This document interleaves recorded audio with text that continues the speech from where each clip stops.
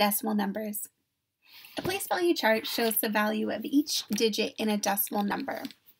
For example, if we have the number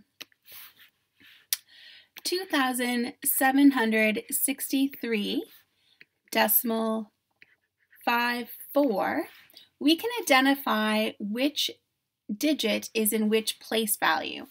So the 2 is in the thousands, the 7 is the hundreds, the 6 is the tens, the 3 is the ones.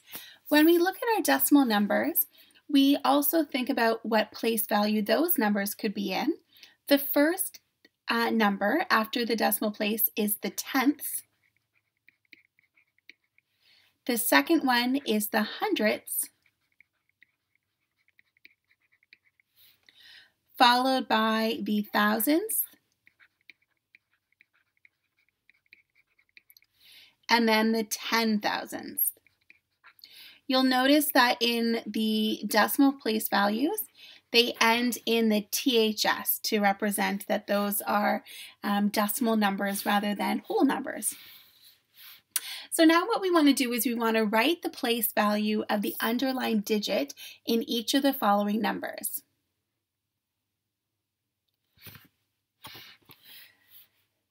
So here we have our 5. And this is in the ones, tens, hundreds, thousands, 10,000s.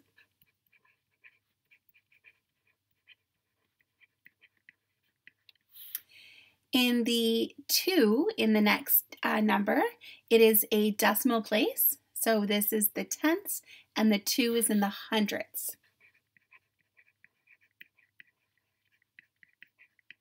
So if it's helpful for you to sort of step forward or backwards, depending on which way you're going, to identify what the place value is that's underlined, you are welcome to do that. In our next number, we're looking at the digit 9, which is in the first decimal place, so that is our tenths. Our 1 in the next number is in our thousands, and you can reference the chart up above if that is helpful for you. And then the last digit is the 3. It's our decimal place. It's the third decimal place, and that is our thousands with a TH.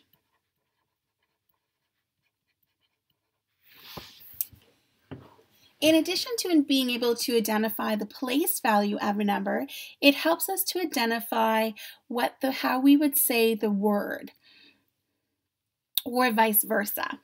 So if we're given a word, how can we express that as a digit or as a number?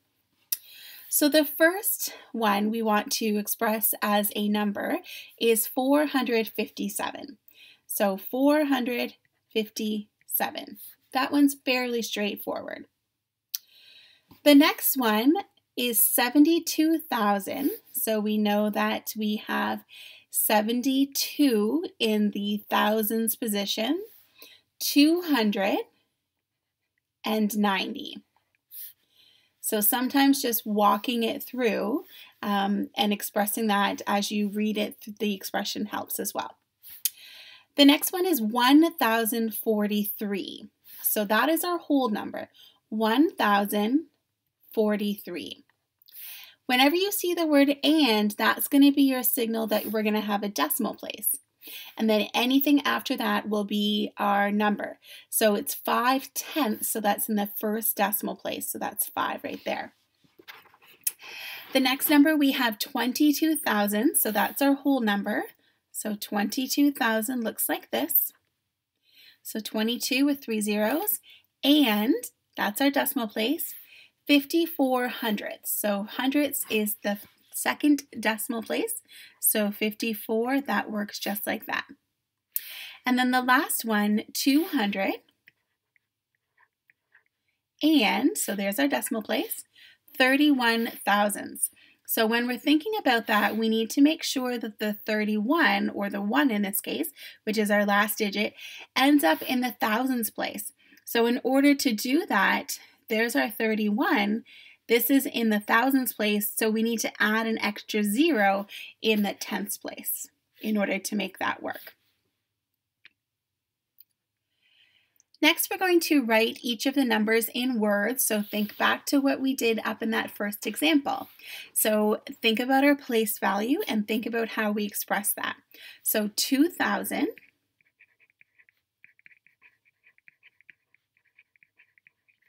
600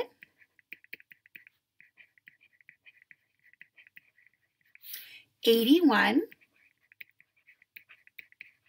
and that's how we would express that number. So 2,681.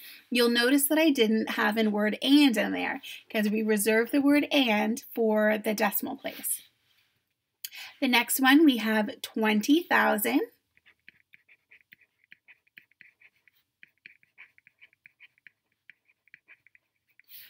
400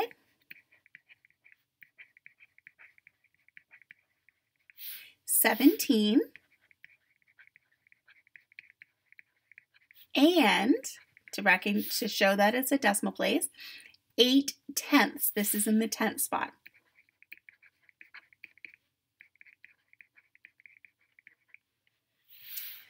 The next one, I'm just going to change colors so we don't get it confused with this one above because I ran out of space. I have 300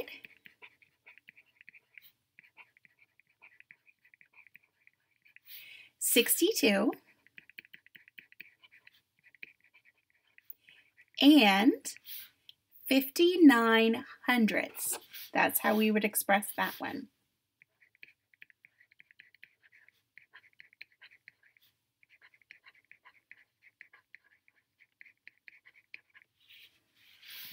And the last one, we have 0, or we can just express it as our decimal place, which would be 24. And the last decimal place is in the hundredths position, so 24 hundredths.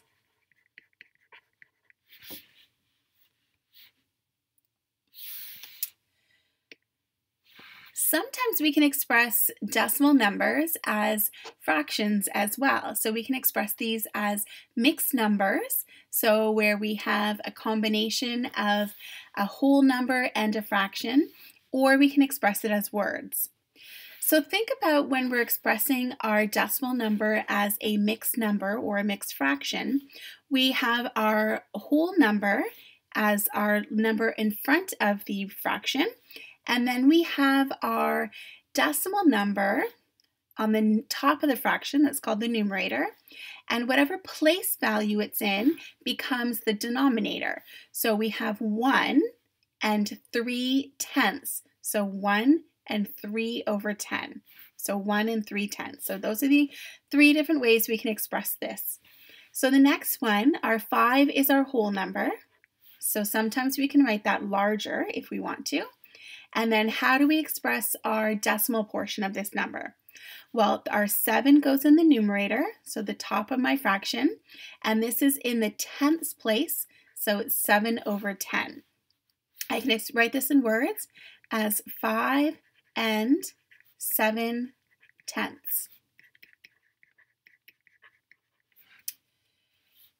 18 is going to be our next one. We'll start with writing that in words. 18 and 9/10. So we use that fraction to help us come up with our decimal word. So as a decimal number, it's 18.9 because the 9 is in our tenths position. For the next one, our 3 is our whole number. Our 24 goes in the numerator, and our denominator now will be hundredths because our last decimal place is in the hundredths position. So that's the trick to finding out what the fraction should be. So this becomes 3 and 24 hundredths. And the last one in this chart we have our 4 as our whole number, and this is in the hundredth spot, so that's the second decimal place. So that's where our 7 goes, and we have to fill in that space with a 0. So this becomes 4 and, because that just signifies my decimal number, 7 hundredths.